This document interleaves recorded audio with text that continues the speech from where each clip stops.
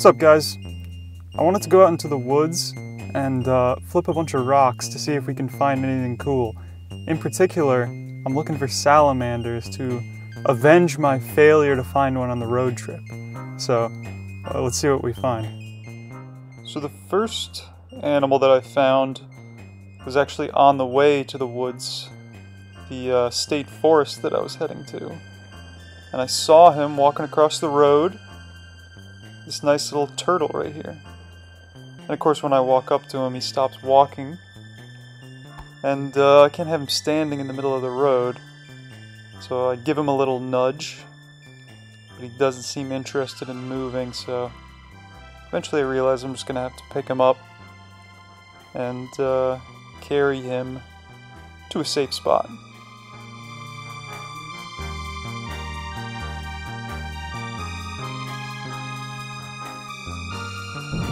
Alright, well that's a good sign that there's little aquatic critters romping about. So eventually I made it out to the state forest, where I was going to go looking for all sorts of critters, and I went to this very low-lying area that was extremely damp. It was covered in this moss that didn't really have any roots, so if you pulled on it, it just kind of came out without any effort. So I started flipping logs, and for a little while all I found were earthworms. There were millions of them, but eventually I found a salamander, and I was totally ecstatic because I hadn't seen one of these guys in years. So I've just found a couple of these totally black ones, blackish gray, but eventually I found this one, which has reddish orange on the back, which is pretty sick. And one thing that I discovered about these little guys is if they know that they're being held by someone and they don't necessarily like it, they'll jump. But don't worry, I don't think they take fall damage because they're so small, you know, it's like a bug falling or something. And speaking of bugs, I found a queen carpenter ant in one of those little logs that I was flipping. And this is an unrelated carpenter ant colony. It's one of those logs. And yeah, I kept finding tons of salamanders, which was awesome. So obviously this was a good spot for them. And this guy just decided that he wants to hang out in my pouch. So I went in my pouch and looked for him to try to take him out. But yeah, I never found him.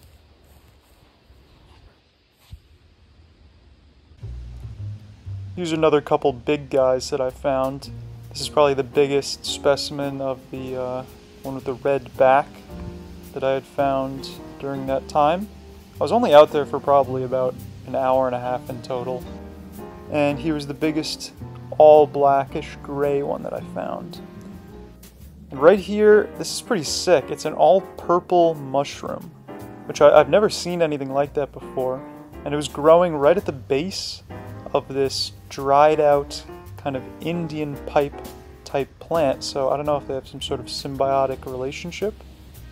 Right here we have a termite colony living right next to some sort of ant colony, which is interesting to see. And then a giant strange bug that I've never seen anything like it before living with the two colonies. I ended up collecting 2 carpenter ant queens, and I may keep them, I may release them, because that type of queen, you have to hibernate them over the winter, and I don't really know if I want to deal with that. Here are some penis mushrooms, aka stinkhorn fungus, that I found at my dad's. Here's some caterpillars that were outside of his house as well. And if you want to know where I get my interest in bugs, it's from him. He actually takes care of the caterpillars and buys them herbs to eat and releases them when they're butterflies.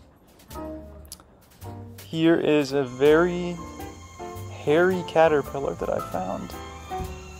And I'm sure this is the kind where if you touch it, it'll burn and itch like hell. So I definitely didn't touch it. Here's a little garden variety frog that I found just chilling in a puddle. And I'm assuming one of its predators. This big old bird. I'm not sure what some sort of crane, maybe? Slow. And finally, my friend Evan actually spotted this praying mantis, and I'll just let him say what we're all thinking. This guy's so rare, too.